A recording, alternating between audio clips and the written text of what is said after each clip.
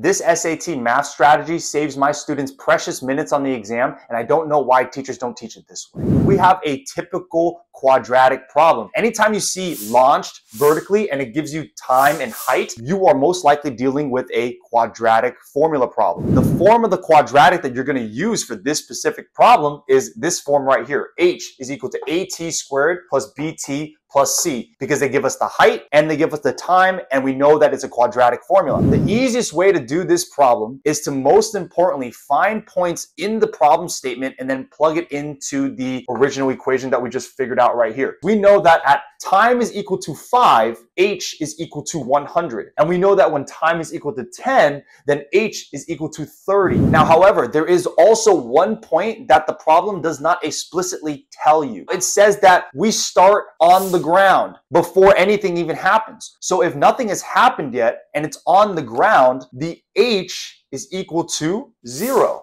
And the time is equal to 0 because we have not done anything yet. This is the initial starting point and this is the initial height. Now we know we can plug these values into the equations and solve for one of our constants. Which one you think? It's going to be C. Here's why. Because we're going to do, when H is equal to 0, time is equal to T. So then for the 0, all we need to do is plug in the 0 right there for T. So 0 is equal to 0. That means that C is equal to 0. That's the first step you need to do for this problem. So now we still need to solve for A, and now we still need to solve for B. If you have two unknowns, that means you need to have two equations to solve for those unknowns, okay? One for one. Let's use the first equation, and we don't need to write the C anymore because remember, we don't need to use it because we know it's 0. At this point, we have a 100. Now, we use this one, so we don't need to use this one anymore. Now for the next equation, all we need to do is just plug this in, same thing.